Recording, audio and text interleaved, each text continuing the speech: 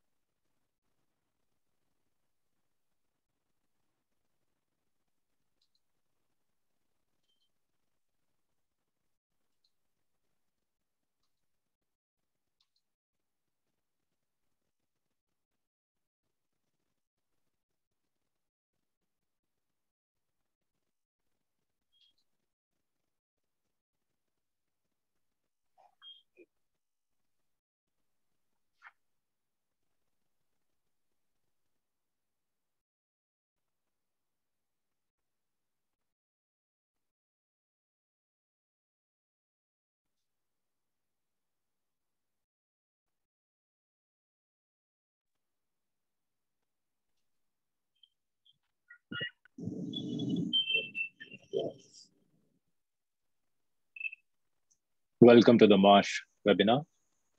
We'll be starting shortly.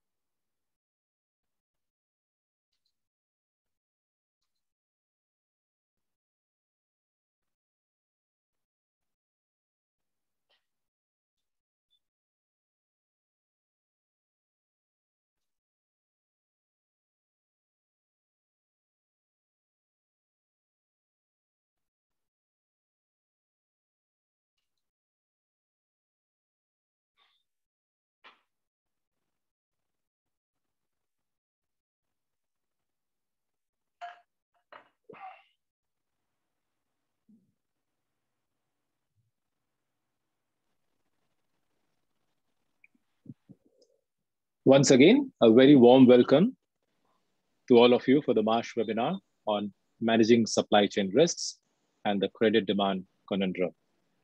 I'm Sanjay Kedia, country head and CEO for Marsh India. Let's move the slides.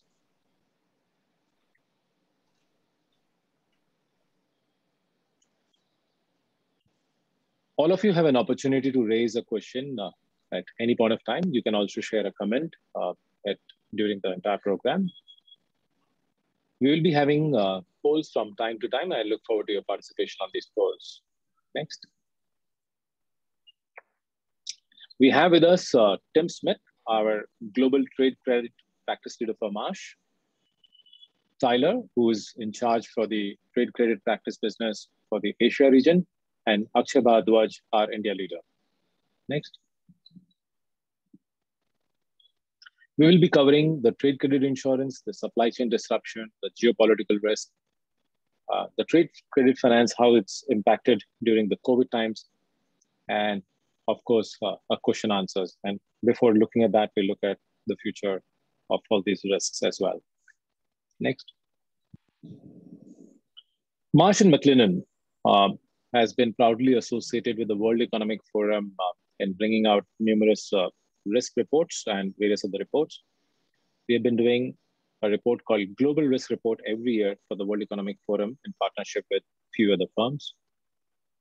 And the 2021 Global Risk Report, the risk map on the likelihood and impact, has some very interesting observations, which we will be touching upon during our webinar.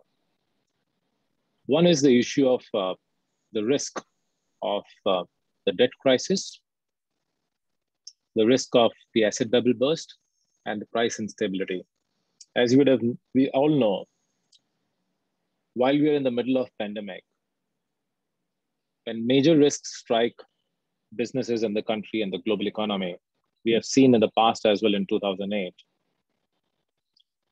the amount of liquidity which is spent by the central bank helps manage the immediate liquidity risk and potential bankruptcy risks.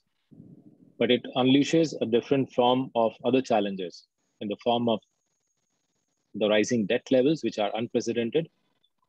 And we have seen the asset bubble prices, whether in terms of the stock market, the commodity prices, and there's always a risk whether these prices are away from the real economy and the real market. But we are in very interesting times, completely uncharted territory, and all of them do have their impact on the risks and the solutions we'll be deliberating today on the credit, on the geopolitical, and other areas. So I'm looking forward to this session. We have an opportunity to raise as many questions and comments, and we have a very, very learned panel with global, regional, and India experience. So with this, I hand over to my colleague Akshay, who leads the India practice for this business. Akshay, over to you. Yeah, Thank you, Sanjay. I think the best way to start would be with a poll question. So, Niladri, if you can just put in the poll, please. I request everybody to please vote. It sets the tone, gives us an insight of what's going on with the participants' thought.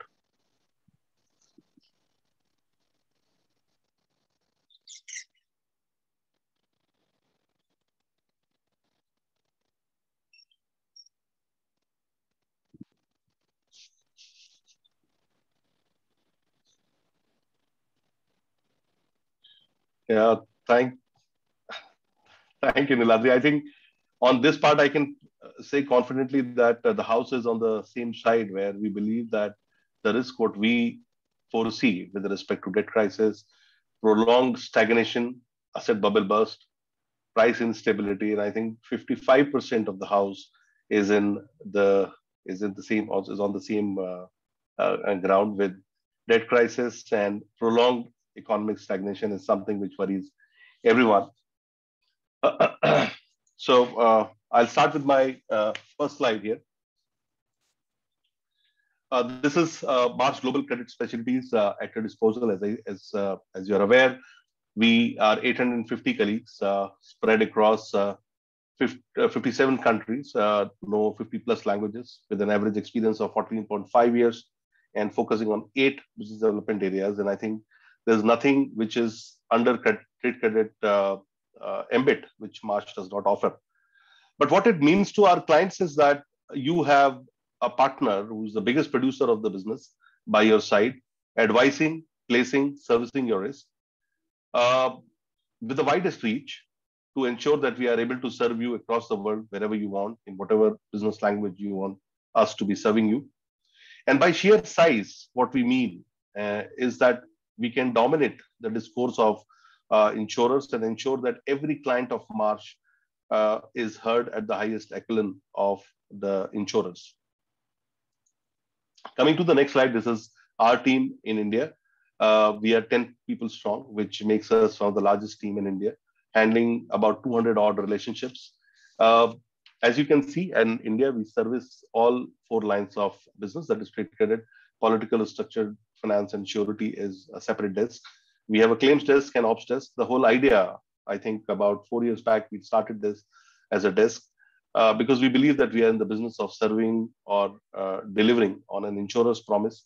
And when my client needs me the most, we should be at their disposal, and there should be a separate desk whose job is to ensure that 24 by 7 they are serving our claims, our clients' claims. The best part about having a claims desk, which I realized, is that uh, whatever our learnings are from each and every claim is then looped back to the commercial teams to ensure that our clients get the best of the policy wordings and probability of a doubted or disputed or claim concerns are alienated upfront. Rather being reactive, we intend to be proactive. This is just a small slide on basic fundamentals. Many of you might be knowing trade credit insurance is what uh, is. I do not call it as an indemnity product. It's more of a risk management solution, which ensures that when you sell your goods on credit and you are exposed to the risk of insolvency, risk of protracted default by the buyer, or political risk, that is taken care by this program. Now, the reason why we call it a solution is simply because it is not about indemnity, but it helps you find the right buyers, which are solvent and strong, help you benchmark the right credit exposure on individual buyers, which is again a free of cost, but it gives you an insight as to how much exposure you should take on a buyer, helps you with recovery, and even take care of legal expenses when the buyer fails to pay. You have got your indemnity and you have to go legal. I think in terms of solution, it's a fantastic solution which walks side by side, helping you get the best of the policy wordings. In terms of product, since we have a claim desk and the claim desk is not only assisting India but also Asia, I've done a small analysis and you can see the number of claims what we have seen from India have been pretty high, towering much higher than any of our peers in Asia. Uh, what now, what if I can probably say that Currently, we have about 167 live claims worth about 14 million or about 103 crores. We consider it as an opportunity to serve our clients. So we have 167 live opportunities where we are delivering.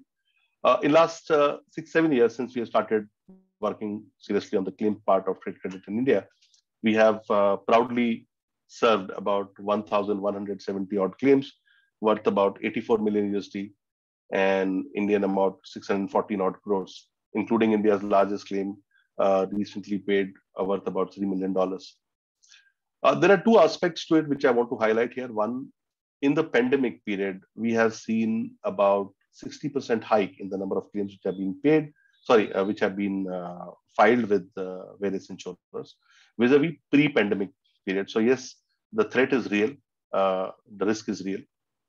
And second is that claims are being paid, claims are being filed, claims are being paid. I think we should be thankful. Insurers have been supportive and we have been able to serve our clients. The biggest claims what we have seen are coming from IT, ICT, ITES sector, textile, chemical, manufacturing, consumer retail, and white and brown goods. And as we move in the course of the presentation, you'll be able to relate how these claims are treated and why these claims came in. Now, coming to the topic of supply chain disruption, before I go in, I would request Niladri if you can run. There are two poll questions which Niladri will take you through. And can we please start the poll?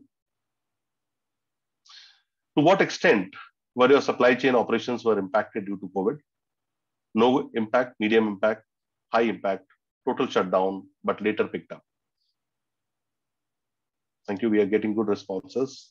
The lines are changing.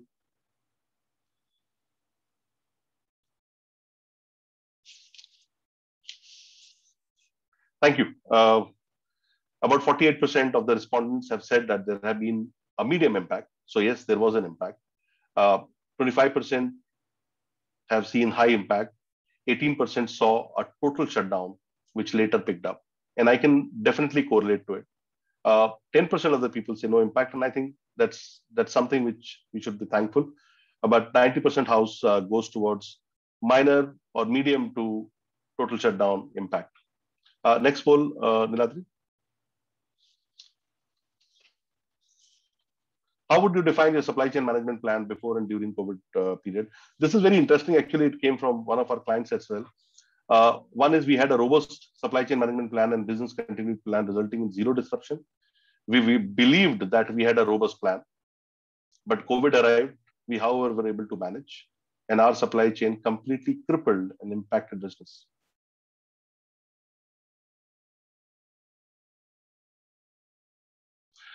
Thank you. The results are in front of us. 88% believe that they had a robust plan. Then COVID arrived. We were, however, able to manage. I know this is the story which is there with everyone. This is an unprecedented event, and I can only say that whoever we have interacted, I think this is similar thought everybody shares with you. Now, having said that, if we talk about our, just a sec, I think. Just a sec. Sorry. These are the most impacted. Now, if you see the slide, these are the most impacted industries: automobile, life sciences, healthcare, electronics, hospitality, aviation, retail, organized retail, and the top supply chain disruptors. What I understand have been factory fires and disruption. We have seen huge amount of business interruption losses because many companies were just shut because of COVID. Probably protocols were not followed, or they didn't have time to follow the protocols. There have been a lot of mergers and acquisition. There had been unpredictable sales pattern because of demand and supply shock. Countries have moved towards protecting. Almost 100 odd countries put up one or the other type of trade barriers to protect their domestic industry. Access to capital became very, very tough. And the new work order was there. Now, just to give you a perspective, I was going through a report of Resilink Corporation, which is a very big supply chain management company. What they say is, and this is very important to know, that the factory fires were up by almost 150% from pre-COVID period. There have been 5,000 plus SOS calls by their clients for supply chain disruption. and almost 50% of it were war room discussion. Supply shortage of critical components and packaging material went up to almost as high as 638%. In addition to it, we saw many ports being shut down, container requirement going through the roof, resulting in a complete chaos for a very, very long period of time. Now, if I go to the next slide, you will see the disruption in the sectors. And I think this is something which I just shared, where you can see the disruption. The most important thing, and this is what correlates to our survey, is that businesses came down to the lowest inventory to sell in past 20 years, which is phenomenal, unprecedented, and pretty scary. So this was our first topic. I would move to Tim actually with his global experience. Tim, if I can have you, my first question is with you. What do you think in options? What are your experiences with respect to how the companies addressed these challenges, and what our clients over here can learn from those experiences? Thank you, Akshay. Yeah, supply chain is definitely a key concern now for most businesses, and what is absolutely assured is the post-COVID pandemic world is definitely going to look a lot different than it did 2 years ago. I was very interested. I made some notes actually around the polls that you were doing, actually, on the first question. 10% of the companies attending saw no impact on their supply chain, whilst 18% saw potentially a total closure. And that is pretty much what we're seeing in a global basis. We're seeing between sort of 1 in 8 and 1 in 5 companies telling us that they've had severe restructuring, severe slowdown, and in certain instances, temporary closures due to supply chain issues. When the global economy closed down, I think there were vulnerabilities in supply chains experienced everywhere. People that had previously gone to countries for low-cost solutions of supply chain or raw materials were suddenly hampered by the fact they could not get those goods to the end user. And that has created a huge level of storm, and that's not related to India in any shape or form. It is a truly global concept and issue. I think some of the pressures companies are going to look at going forward will be how do they combat supply chain, and a part of that might be growing your own resource locally, trying to eliminate the dependence on key areas that are perceived going forward as potentially risky. It almost flies. We were in a pre-COVID world of a just-in-time sort of replacement, delivery, whatever. I think companies are now going to look at trying to hold on to some level of stock all the way through the supply chain, whether it be raw materials through to goods that are partially worked on, right the way through to end uses. You mentioned before about the pharmaceutical sector, and we know that there's some extraordinary shortages in the pharmaceutical sector, and part of that relates to obviously what's going on with the pandemic. But I think we need to expect that supply chain will go beyond individual industry sectors, and it will become a global phenomenon. I think, as I said, the challenge will be how to make your supply chain resilient while still remaining competitive. We all know that some things are not going to change. I genuinely don't believe any consumer, either on this call or beyond this call, are actually going to agree to pay higher cost for any goods simply because they're made in their own country. Also, we've got to be aware that political influence will start to come in as well, where countries start to look at make America great again, make India great again, make the UK great again, all of those things. There will be definitely political pressure to ensure that you buy locally. But what won't be a factor is me or anyone else saying, I'll pay 20% more for those same goods that I bought two years ago. So yeah, the supply chain disruption is universal. I think it's going to be a real problem, and I think companies will have to find local solutions to those steps along the way. And as I say, I think probably compartmentalizing the overall raw material to end good structure and finding a route around closing down some of those delays. Yeah, thank you, Tim. I believe I fully agree with you. I think there is a requirement which I think my clients must have, our clients must have learned it, that there is a requirement to compartmentalize, elongate, make supply chain more flexible, have more steps. And overall, the economy, the global economy, how the things are changing are from globalization, what was the key word earlier. Today, it is more about economic nationalism, which is taking the route across the world. Tyler, what has been your observation in Asia, and maybe you can throw some light what our clients can learn from it? Sure. Thanks, Akshay, and thanks. Hello, everyone. I mean, just following on some of the points that Tim was making, and then make it more towards a little bit more towards Asia. One of the key sectors that we've seen, it's been in the headlines a lot. I know we're touching upon it later on. Is really semiconductors. An interesting couple of statistics that I've seen recently. So Nissan is going to manufacture 500,000 less vehicles in 2021 than previously planned due to the shortage of semiconductor chips. And the CEO of Intel recently said that it's going to take 1 to 2 years to make up the shortfall that they're now seeing in this industry. And obviously semiconductors go into all sorts of products ranging from mobile phones to cars. So it affects a lot of people in different facets of life. But no, I mean, here in Asia, Tim sort of touched upon it as well. It's interesting that a lot of manufacturing, even pre-COVID, was moving towards more cheaper manufacturing bases. A key highlight of that really was Vietnam. Someone like Vietnam, they picked up a lot of manufacturing bases in the last 2 years or so. And I think that will continue to flow out of China into less or more low-paying countries at this moment in time. So I think you'll start to see that.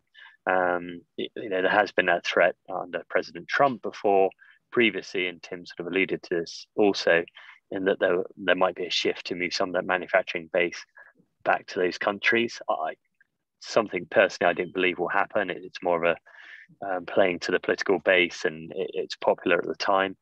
I think really from a practical sense, it's something that probably won't happen going forward. So you will see manufacturing bases, I think, not only in China, but also moving to other parts of Asia as well. Yeah. So I think Asia does really hold the key from a manufacturing point of view, and it is integral to the whole supply chain issue moving forward. Yeah, I think on supply chain, what the buzzword which I'm listening from our clients is that people are working on China plus one type of philosophy, where you cannot have all your eggs in one basket. Rather, people are, as Tim was saying, it is getting diversified. I think quite an insight on the disruption and what could be the learning for our client. One is obviously making it more flexible and stagnated. And second is obviously looking at more options rather having all eggs in one basket. With this, I'll move to my next slide, basically on the most important aspect. I think this is something which needs to be told, is on the domino effect. It's not related to only one aspect. So before I move on, can I request Niladri to run a small poll, and I'll just request people to participate in it. In your opinion, which sector among the following was most unaffected? Please note, I'm asking about most unaffected in this whole humdrum. Yeah.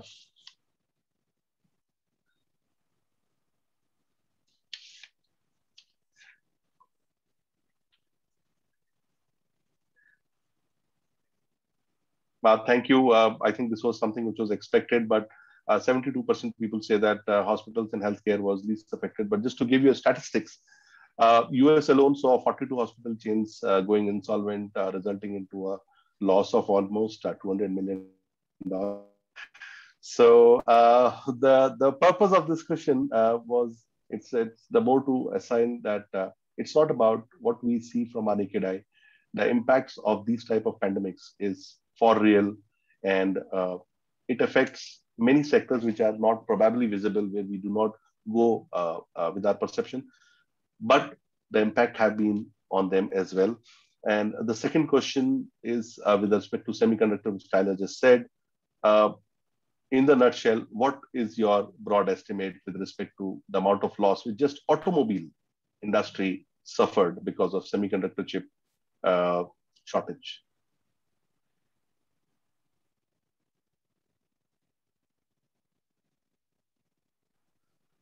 Thank you. Last 9 more seconds. Yes. Okay. While 34% people say 80 to 90 billion USD, I think 21% people have got it right. It is more than 100 or 100 to 110 billion USD. That is the amount of loss which has been suffered only by the automobile industry, purely because of shortage of chips.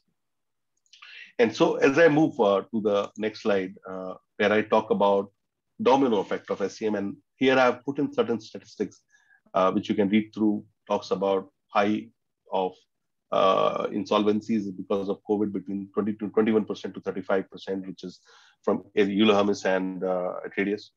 2 out of 3 countries will post strong rise in insolvencies, notably US, Brazil, China, Spain, Italy. There have been 20% hike in bankruptcies with non-essential retailers. In India itself, 300 odd companies were declared insolvent, of which 120 were later withdrawn. Initially, and when we talk about domino effect, I want to highlight this aspect. When the first wave came, the experts were talking about a V-shaped recovery.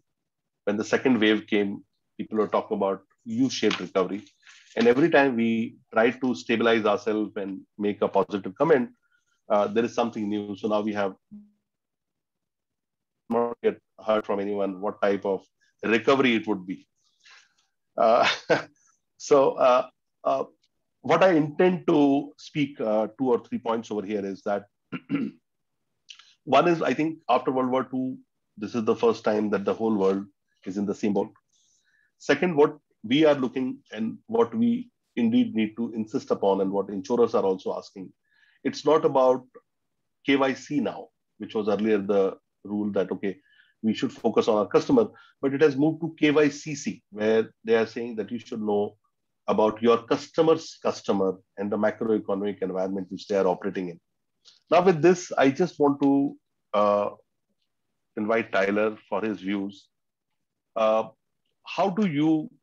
are you seeing this domino effect in supply chain management? What are the experiences of our clients in Asia, and how they have coped with it, and probably something which our clients can learn from your understanding of this? Thanks, Akshay. So of course, my role is all across Asia, and it's very interesting during this time because, to a degree, we're seeing 2 different parts of the region.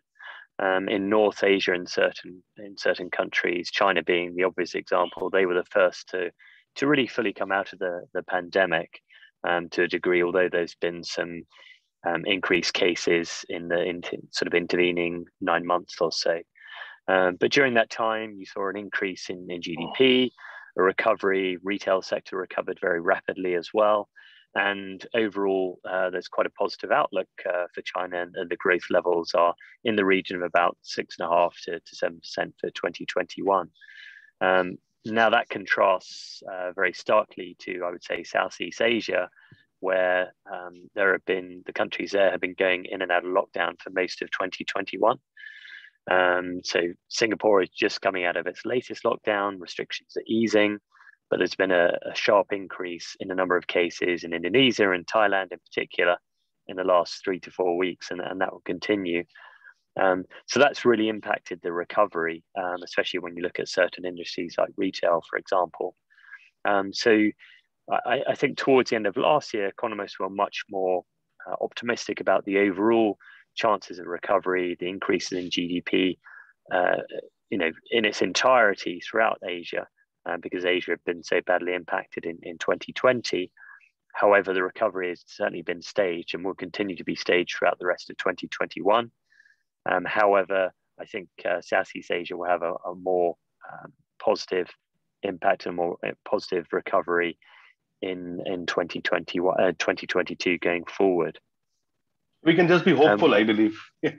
Yes, I think so. Yeah, It's really based on the rollout of vaccines as well. So you've seen in certain countries where, for various reasons, the vaccine rollout in the Philippines, for example, it's been very slow. In Indonesia, Thailand. However, in other countries, it has been like Singapore is a good example of that. I know the Prime Minister there was saying that he wanted to get to the 70% mark by National Day, which was earlier in August, and that they were actually close to that mark. And I think the recovery now moving forward in Singapore will be much more gradual. So recoveries overall actually it's been very inconsistent. And I think throughout 2021, the rest of 2021, we're going to see that. And obviously that's had an impact on the various industries our clients are in. Thanks, Tim. I just wanted to check with you on this. Do you think that there is a larger domino effect on every aspect of business, not just what we see? One. Second is, are insurers actually insisting not only on know your customer, but also on KYCC, as well as the macroeconomic and other factors when underwriting risk or advising our clients and something of that sort?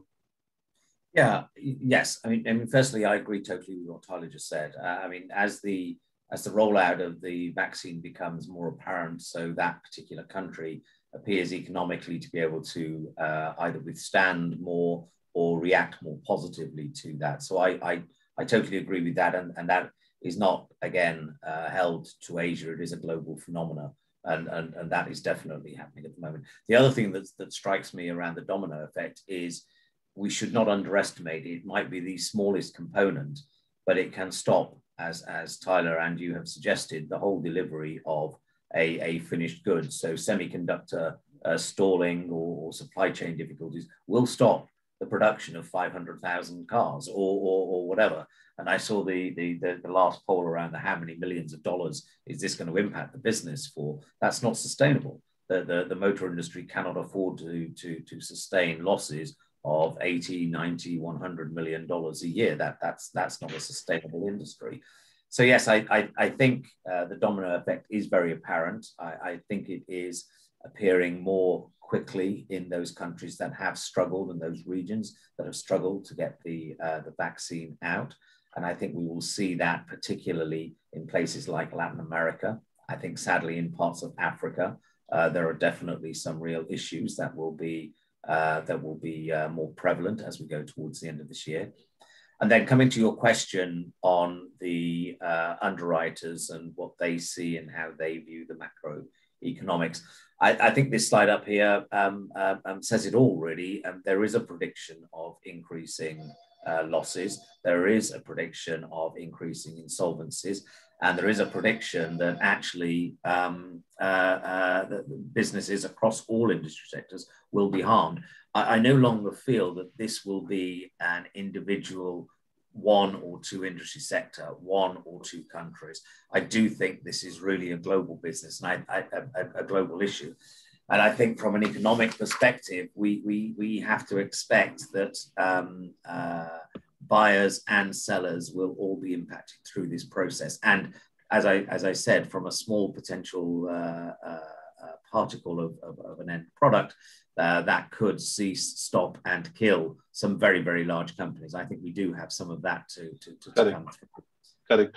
No, one very important point which I picked up, Tim, is about the level of vaccination. I think if the vaccination levels improve, the economic condition improves. So when a client is looking at his portfolio, he should only not be looking at the clients or his clients, but when we talk about macroeconomic environment, if he knows that the vaccination levels are high, probably what type of strategy they have, he will know that, okay, this economy is going to be better, and probably that's a safer bet than probably countries with lower vaccination rates, which can have maybe impact of Delta or maybe other variants of it.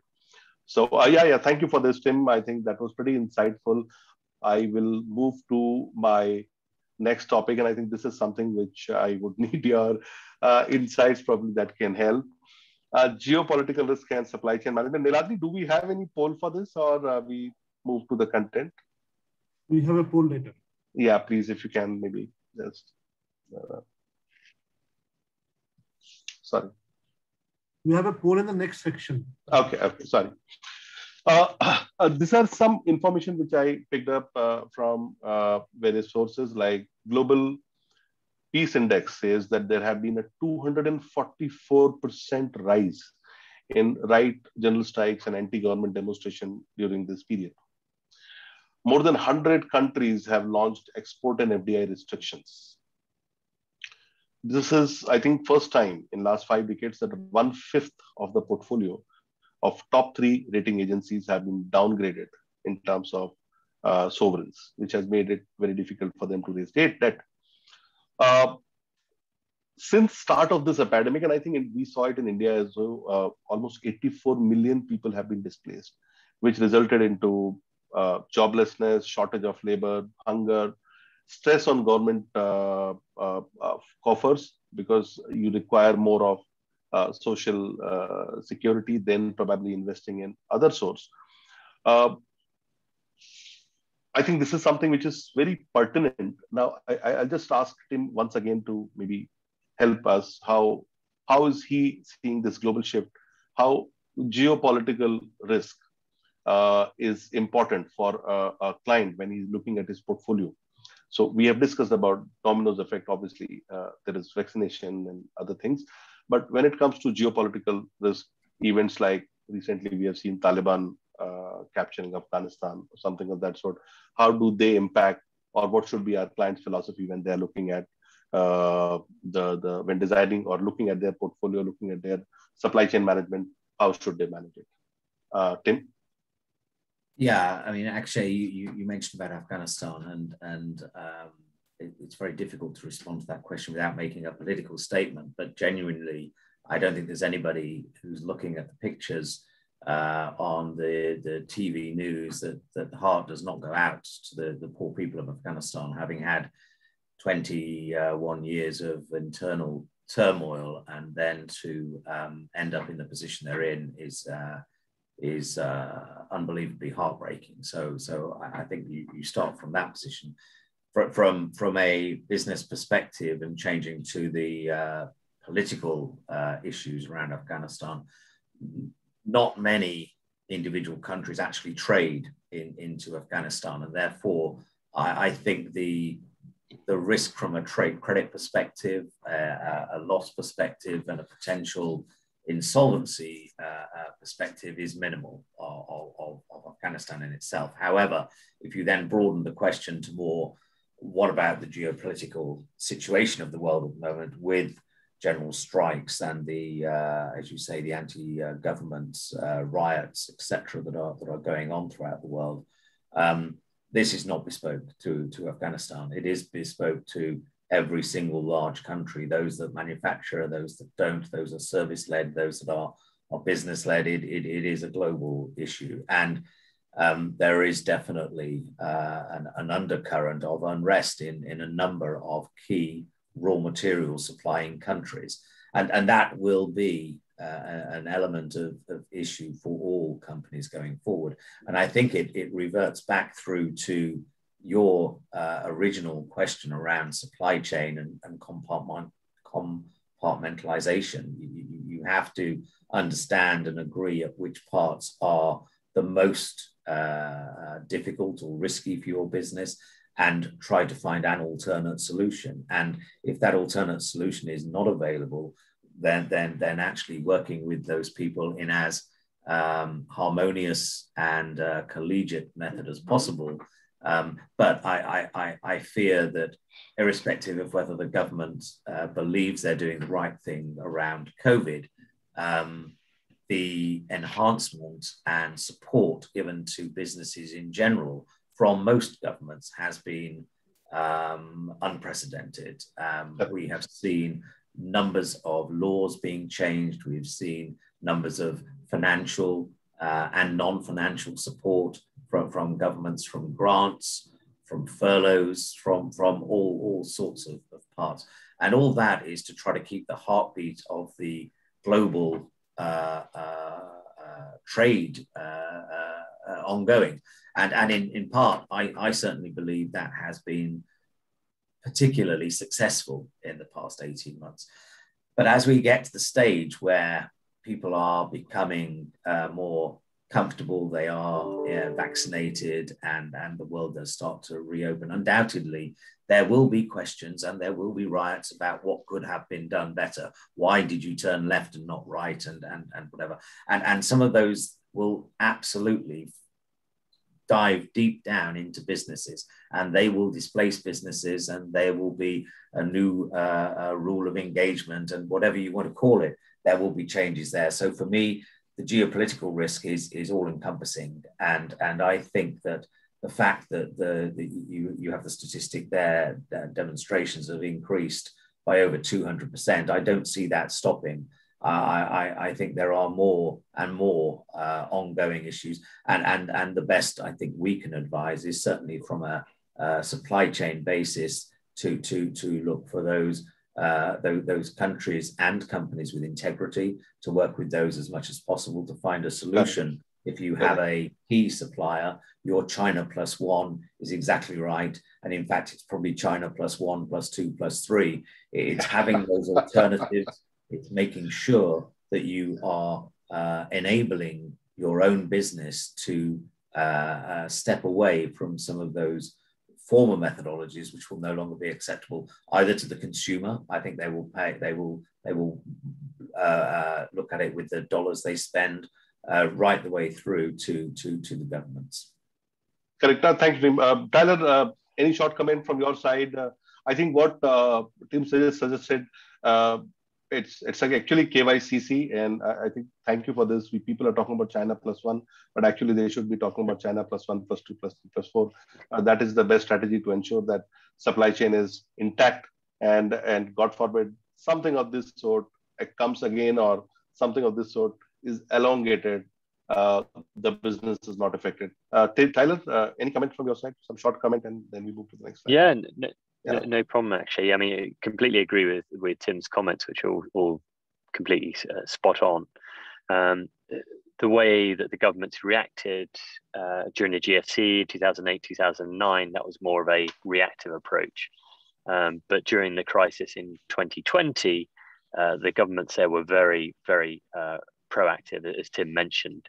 You've just seen in the US in the last couple of months, really, you've had the stimulus package for $1.9 trillion.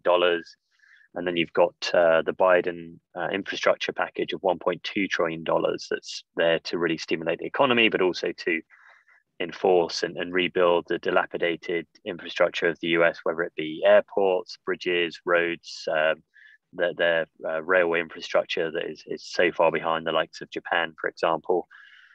These are all really unprecedented schemes that we're seeing in place, and there's vast amounts of liquidity globally in the world that it's really masked over the problems that a lot of buyers have had. So these buyers that were financially crippled and were really impacted negatively pre-COVID, it just helped to really mask and cover over that on a temporary basis. And you're going to see those companies and those buyers will start to have and start to show financial cracks going forward, whether it's in Q4 of this year or the first half of 2022. And that's something that our clients and a number of the attendees here today will really have to be on guard for, because there is this sense, and we've seen that globally, but here in Asia as well, the number of claims and past dues that are coming in to the credit insurance markets now, and really for the last 9 months or so, have been historic lows. We're in a very benign environment now that will not last whatsoever. It's not going to last. We're going to see it take off. As you mentioned a couple of slides ago, in terms of the corporate insolvency levels will increase quite rapidly, either in Q4 or the first half of 2022. Yeah. No, thank you, Tyler. I would want you to stay. I would run 2 more slides, and I actually want your comments, because this is related to what you're saying with respect to ECS supporting. Sure. And then maybe I'll have comments from Tim. Basically, this is same thing which I was talking about, geopolitical risk and SAM. Nadir, can we have a small poll here, please? Yeah. Due to COVID, we experienced a restrictive banking approach. What have been our experience of your organization? Just wanted to have your feedback. from our clients as to whether it has been increase of corporate capital, whether banks are asking for higher collateral, a higher security for application, or all of the above.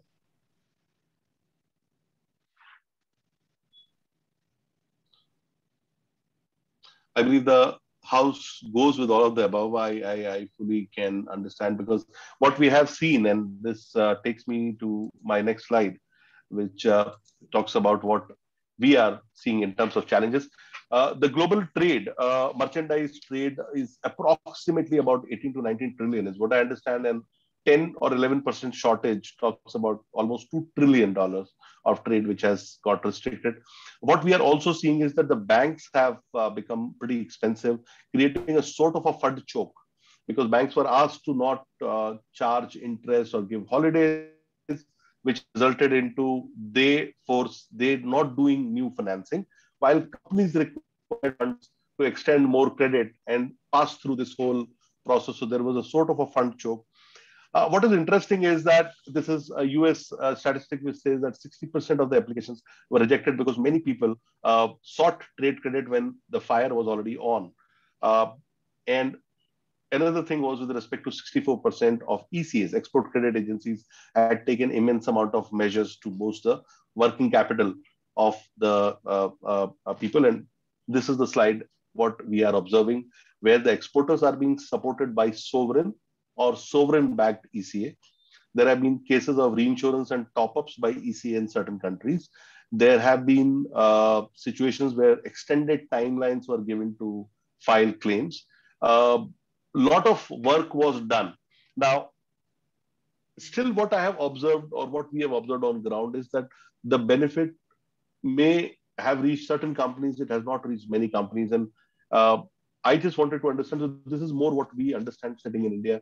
I would want to, Tyler, if you can throw some light on what has been your Asia experience, and shortly, and then maybe I can focus on Tim, if he can provide insights on what has been the global experience on this.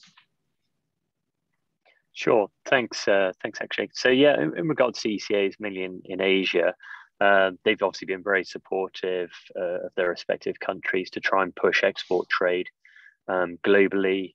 We've seen it across industries in particular. And the claims levels, again, the claims in the past years haven't really been there. I think it's something or somewhere where it could actually revert back to them a little bit negatively in the beginning of 2022 as defaults start to come in. And they will write cover on markets, more high-risk markets that some of the private insurers are a little bit more hesitant to do, say some in Latin America or even in Eastern Europe, for example. But we have seen them obviously supporting the exporters there. However, in certain trade sectors, those exports haven't been at the same levels that they were 1, 2, or even 3 years ago before. That's not true in certain markets like ICT, for example, and telecoms. We've seen those increase significantly. However, in other industries that have been impacted by shortfalls or shortfalls in requests, that those amounts of sales that have been going through those policies have actually reduced down as well. But the ECAs overall, they've been very supportive during this time frame. Yeah, thank you, Tyler. Tim, just a quick one from you. I remember last presentation when we did, when webinar we did, you talked about economic zombies. I think the situation is yet not improved. The situation still remains the same way. And I think our clients should be wary when they are talking or when they are dealing with new companies to be very sure about where they stand financially. Yes, I mentioned it in answering the last question. There were a number of laws that were changed by governments across the world, which in some regions made it almost illegal for a company to be called insolvent. And historically, had they traded in those methodologies, the directors would have been struck off and put in prison.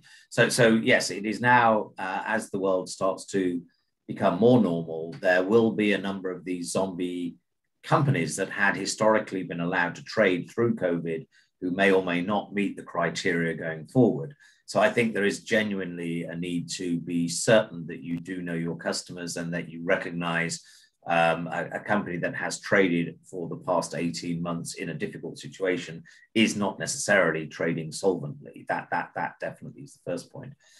The second part I just want to mention on trade finance, just to come back on a couple of things that Tyler also raised, we have seen an extraordinary increase in inquiries for trade credit insurance supported by trade finance. And it is all about finance. It is all about supporting or finding additional working capital to cover all of the issues you've been talking about in this past hour, to cover supply chain changes, to cover developments, to cover logistic costs. All of these things are being affected. So I would say now, probably on a global basis, 3 out of every 5 inquiries we get globally from Marsh Trade Credit has a trade finance angle attached to the inquiry.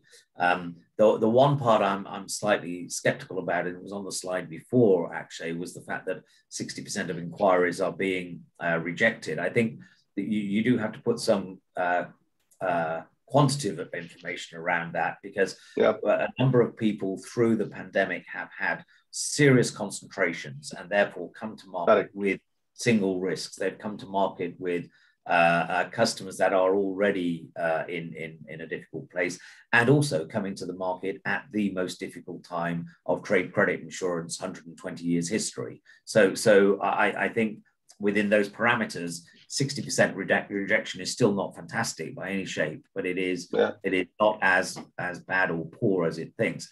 I would also confirm from a global perspective, Marsh has around 6,500 to 7,000 clients. I believe I could count on one hand those clients that were rejected renewal terms by insurers. So if you already had the product, the insurance product stood with you, maybe in a slightly lesser form, with slightly lesser cover, with maybe some changes of terms, but I could count on one hand how many global clients insurers walked away from.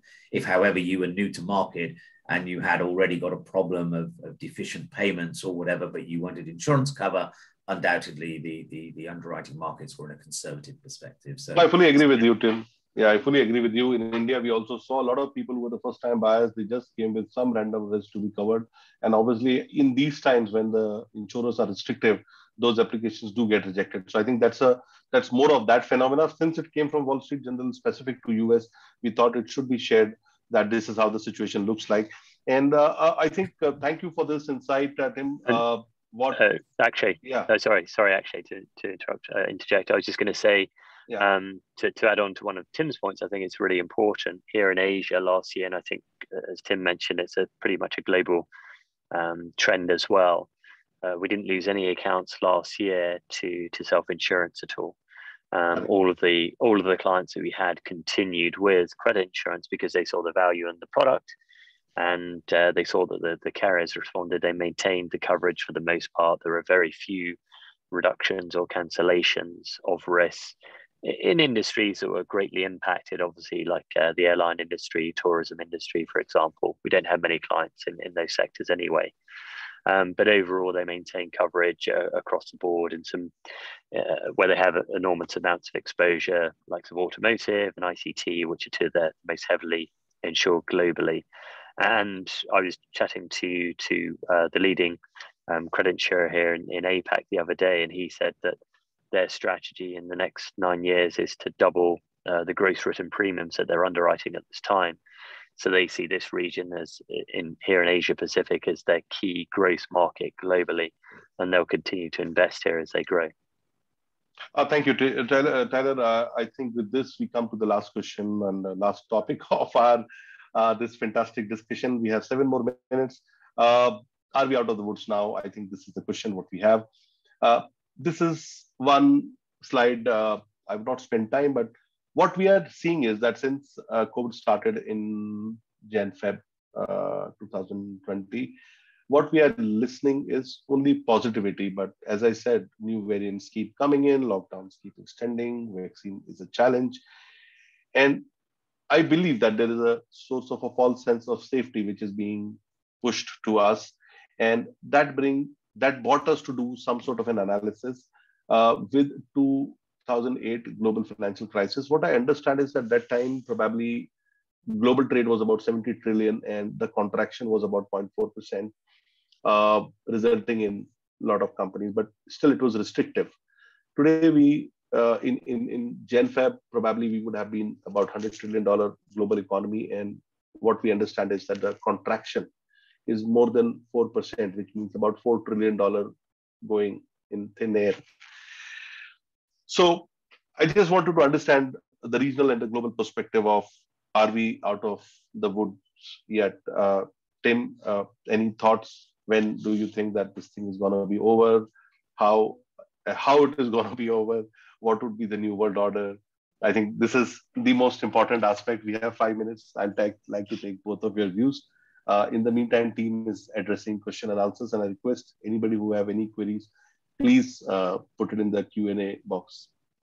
Yeah, Tim, any thoughts on So this? a very quick 2-minute answer. Are we out of the woods yet? Absolutely not. Do I see further worsening before it gets better? Possibly, but that will be regional. It won't be on a global basis. We've already seen some economies have started a real robust fight back, and that will continue. Supply chain is key, and therefore those countries that are having issues already we will need to find a resolution to those, or the local alternate will come through. Do I think that there is a knock-on effect? Yes, absolutely. When do I think it will get back to normal? I don't think there will be normal. I think there will be probably COVID will be with us certainly for the rest of my lifetime. It may well be that you have an annual jab to sort of keep up, but I think there will be restrictions at certain times of the world, certain restrictions of the world for a number of years to come. You look at Singapore and Hong Kong and India and the UK, there are all restrictions there at the moment. I believe we will get a little lighter. I think those people that are jabbed and proficient will be allowed to travel more than others. I think we will have a dual speed recovery.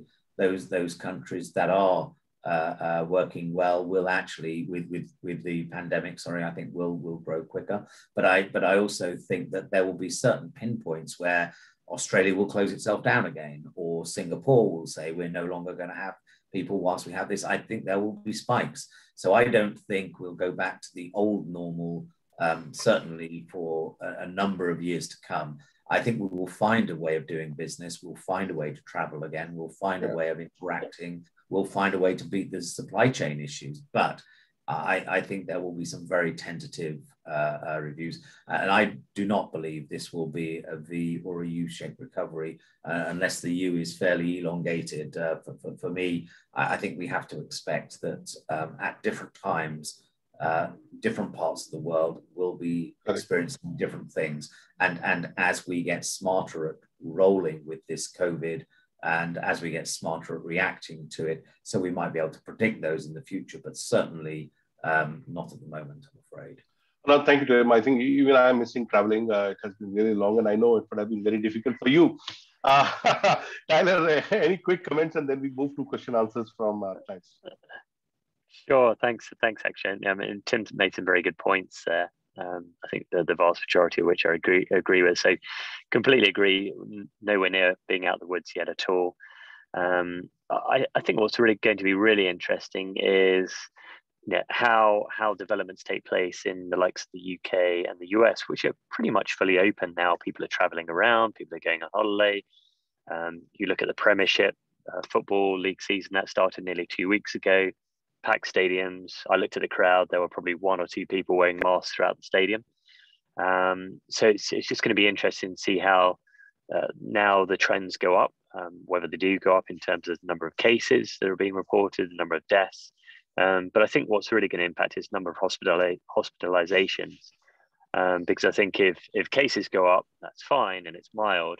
But if hospitalizations go up and these are more longer term, that's going to have more of a detrimental impact there. But that's really going to show the way, I think, in the UK and other parts of Europe and the US, for Asia in particular, because you have a look at the likes of Hong Kong, the likes of Singapore, Australia, New Zealand, who are looking at a 0 case outlook and regulations to move forward, which I think most people would agree it's really not practical to do that from a economical perspective, from a humanitarian perspective, you can't have that sort of outlook. It's not going to work at all. Correct. So I think you have to look to the UK, Europe, the US to see if that experiment works out. I don't think those countries are going to go into hard lockdown again.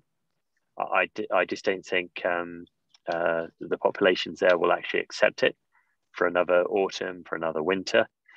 So I think they're going to really work with what they have and work through it. As Tim mentioned, there'll be booster jabs, which are being rolled out in the US at this time and will soon be rolled out elsewhere as well. It's really about the vaccination levels and how those can be built up over time and in a short period of time, especially here in Asia, where in some countries the rates are very, very low still. If you get to herd immunity, then you can open up the economies, and then you can start to look to open up to travel more. And It's going to take time. It's not going to happen. Yes. It's not going to get back to normal in 2022. Maybe sometime later in 2023, we'll get back to some closer to being how it was before, but again, not to the degree that we had it before. So I think we've got to get used to the new normal as it is. I'll probably give it to Tim because he said, okay, I'm not even saying year, probably 3-5 years. So we don't know how things are going to be. With this, I open the panel for Q&A. I know we have overshot by about 8-9 minutes. We'll be very happy to have questions from our panelists, from our participants. Please feel free if you have any specific questions. Tyler, would you like to take questions from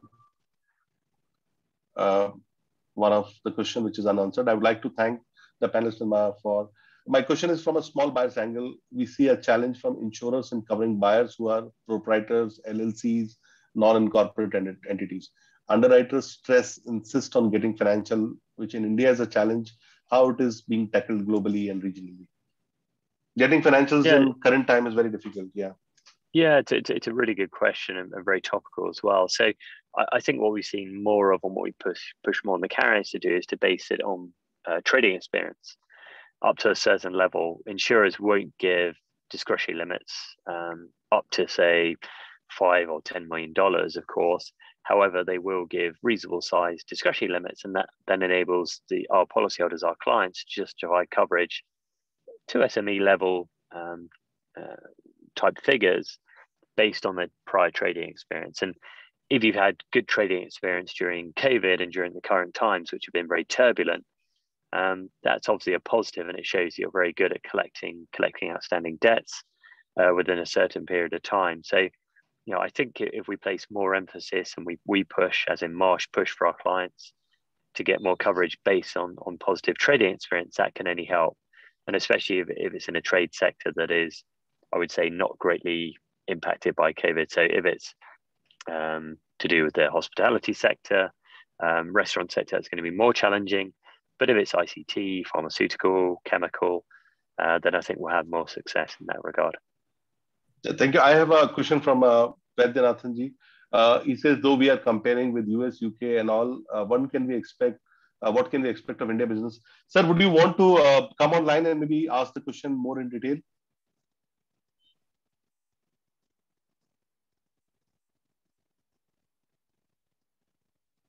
We can just unmute you if you can just ask the question. No, I'm just checking. Hope I'm audible. Yeah, please. Yeah, yes, we can hear you. I was just checking what can we expect the kind of business that we can experience in India for the coming months or years. What is your view on this? You mean from an underwriting? Yeah, from underwriting perspective. Yeah, right. Underwriting perspective, I think underwriters are starting to relook at India.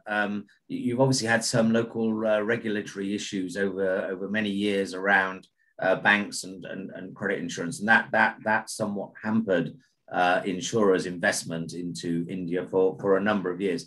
That has obviously recently begun to change, and of the three largest insurers, we know at least two of them are looking to begin to reinvest in India over the coming months. So I think from an Indian perspective, at the moment, it may still be BAU, but I think there are smarter methods to try to approach the markets. And certainly Tyler spoke about a couple of them just now for the smaller enterprises. And we are working with insurers around raising the profile of business in India and the record and the positiveness around the growth. And we are pushing underwriters to invest still further to try to build from their current position. So although that may not be an answer for tomorrow, and it may not even be an answer for next month, it is certainly something where insurers are reviewing positively their investment strategies here. Okay, thank you. There's a question from which says that, and I think Tim, Tyler, you can address it. How has been TC premium and capacity trends over the last 1.5 years? What are your insights on how the market and what market is saying from insurance, credit insurance perspective? So in terms, do you want to go first, Tim? Yeah. I was going to say, just from Asia in particular, and this I think relates to certainly to India as well. I think premium rates, the trend is because we're in such a benign claims period and past due reporting timeframe at the moment in the industry globally, but also here in Asia, that premium rates are very competitive and they're quite low, probably some of the lowest that I've seen recently. And that's really been off the back of an increase in rates that occurred during 2020 when insurers were forecasting a real tsunami of claims that were they projected to be coming in and didn't materialize because of all the government subsidies that we touched upon earlier during this webinar. So I think that will change. I think now is really a good time. If you don't purchase credit insurance at this time, now is really an ideal time to look at the product and to look at pricing because it is competitive. And we feel as though that competitive trend won't really last into next year, as the claims and the past dues are probably forecast to increase with insolvencies increasing as well. So now's probably a good time. In terms of coverage, insurers are back to the pre-COVID levels that they had before in January 2020. They will continue to look to increase their coverage across sectors as well. Sectors that they still find challenging, that they're going to have trouble to increase those exposure levels that they had pre-COVID, but in ones where there's been a real increase during the COVID period, ICT being the really obvious one, that's where they have looked to increase their coverage as sales have increased, buyers have become more profitable, etc. Thank you, Tyler. I think after Tim's comment, because I'm already being told that we have overshot by 7 minutes, so we'll close by 5:10. Anybody who has query can obviously reach out to us. Tim, last comment from you before we close down.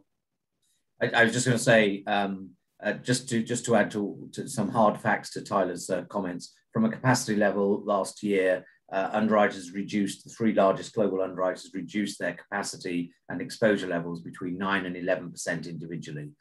They are now rewriting far more levels of cover than they had been before, but they're still not yet up to the levels of actual exposure totals that they had prior to that. So we have seen a reduction, but it is building back quite quickly. For me, just to say to everyone who attended, thank you to you, Akshay, and your team, obviously, and Tyler as well for participating, to Sanjay for allowing Tyler and myself to come through. I think these are genuinely very beneficial. Hopefully you found some of our comments helpful and supportive. I know the Marsh team in India are very keen to help support both existing and potential future clients in this avenue. And if Tyler can support or I can support in any way, then I'm sure we'd be happy to. So to you, Akshay, thank you, and Sanjay for. Thank you, Tim. Thank you, Tyler, for your support. And I would want to thank all our clients who took out time just before in a busy day between 4 to 5. Thank you for joining in. I hope you enjoyed the session. Thank you. Okay. Thank you, everybody.